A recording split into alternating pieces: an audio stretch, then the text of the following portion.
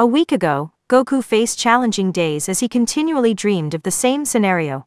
Losing the tournament of power and his universe being eliminated. I wouldn't know what to tell you. Maybe it could be your insecurities, Goku-san, Whis said seriously, looking at the Saiyan who sought his help. Goku responded, my insecurities? But I'm not insecure. I'm aware of my own strength, and what I can achieve. Whis countered, but before coming here, you could use Ultra Instinct at will. Now, perhaps unconsciously, you doubt your ability to win without accessing that state. Goku pondered, well, it's true that I can't access that state, but still. No. Enough, Goku-san. Listen, there's also the possibility that your dream is a premonition, Whis said seriously. A premonition? Goku questioned. Whis remarked. That's right, a dream that will come true. If this is the case, there will be nothing we can do. Goku determinedly said, I won't allow it. I'll win that tournament no matter what it costs. We'll see. You and Miss Kefla are the most powerful here. If you can't everything will be over, Whis commented, looking at the distance where Kefla and Broly were locked in battle. But there's also Broly, he's very powerful, Goku replied, observing Kefla gaining a clear advantage over the Saiyan in their fight. It is, but do you notice the difference? There's a huge gap between Broly and Kefla. Worth mentioning, he's using Super Saiyan, and she isn't, Whis explained. Goku questioned, and his uncontrolled transformation? With curiosity, Whis responded, it's very difficult for him to access that form, and he also can't control it. This was the best advance we've made. Goku pressed, and currently, how strong is he? Whis explained, I'll put it this way. Beerus will have a power of 10, you a 2.5, and Kefla a 1.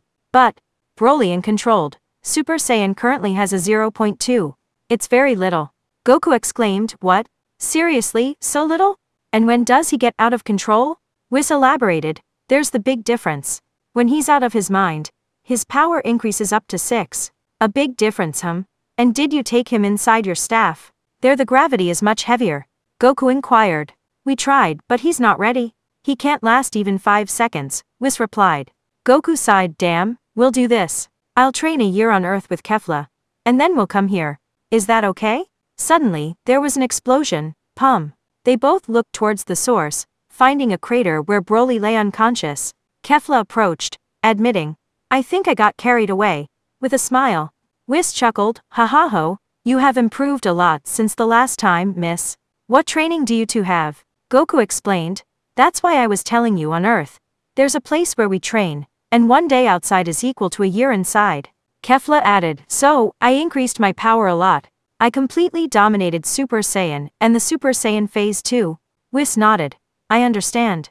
Then you'll come in a year. Kefla questioned, what? With an arched eyebrow. Goku affirmed, that's right. We'll train as much as we can there, and after you train us, we'll be like gods of destruction. Whis chuckled, ha ha ho, so that was your plan. Kefla was about to speak, but suddenly her vision clouded, and she fell unconscious to the ground. Goku rushed to catch her with concern, while Whis, astonished and curious, decided to cure her with his staff while continuing the conversation with Goku. Goku continued, when we come back, Broly will go to Earth with the others. There are battles on the horizon, and the others need to become strong. If they lose, Broly will come into action. Whis remarked, Goku-san has everything planned. Goku expressed, yes, but now I have in mind that dream where they erase us from existence. Whis reassured, you just have to become much stronger. Notice that in your maximum transformation, you slightly surpass Beerus? That's a good thing. But Jiren goes far beyond a god of destruction.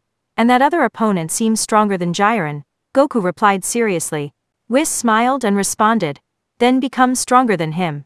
You have great potential next to her, even more than Broly's. Suddenly, Whis opened his eyes with astonishment, and his staff stopped shining. After a few seconds, Kefla woke up. Goku asked, do you feel better? Kefla replied, yes, it must have been because of the fight. Nothing to worry about, as she stood up. In fact, you are expecting a baby, Whis announced. Both Saiyans smiled and hugged each other, and Kefla began to cry with emotion. However, Whis interrupted the happiness of the Saiyans, saying, I'm sorry to ruin your joy, but Kefla won't be able to have training in that state. Kefla, wiping her tears, separated from the hug and nervously asked Whis, are you sure? I mean, I don't know much about pregnancies, but we're Saiyans. We're more resistant, right? Whis replied with a smile, from my point of view, you should take precautions and handle your pregnancy well for everything to go smoothly. There will be time for training later, glancing at Goku, who was visibly happy about the news. Whis thought, now you'll have more motivation to improve yourself. Goku suggested, if you have doubts, we can ask my mother for advice, don't you think? Kefla agreed, it's true. Whis chuckled, ha ha ho, it seems the main theme will be forgotten for a few years, although I'm curious about what your son will be like, saying the latter in a low voice, contemplating what a child of two gods of destruction would be. Goku suddenly realized Mr. Whis. Now that I notice it, I don't see Mr. Paragus. Did he leave? Kefla added, it's true. I haven't seen him. Whis chuckled, ha ha ho, Mr. Paragus is cleaning the castle, while Beerus sleeps, laughing with one hand covering his mouth. Both Saiyans had an anime-style drop in reaction. Kefla suggested, well, I think we should go to your mother, right, honey? Looking at her partner, Goku enthusiastically agreed. Oh yes, we have to fix that matter. Whis advised, I hope your doubts are clarified, Miss Kefla. Don't forget my recommendation, don't train, don't overexert yourself. Kefla assured, I'll keep that in mind, Mr. Whis. You're the guide, hee hee. And so, both Saiyans disappeared from the place thanks to Goku's teleportation. Goku had clarified his doubts and felt better emotionally. Meanwhile, Whis stared at the sky, contemplating what Goku had said. If that were the case, he would need to get Broly to master his power to be of help in the upcoming tournament, which likely couldn't be prevented. That night in Goku's dream, Goku found himself in a dream where Jiren was defeated, standing next to another opponent even more powerful. Goku, confident, said, give up? We are 2 against 1. You won't be able to win. However, in the blink of an eye, the mysterious opponent effortlessly defeated both Saiyans. Your destiny is marked. I'm inevitable, he declared seriously, struggling to stand. Goku and Kefla looked at the subject with a smile. Goku, Kefla, and we are the saviors of Universe 7. They shouted in unison.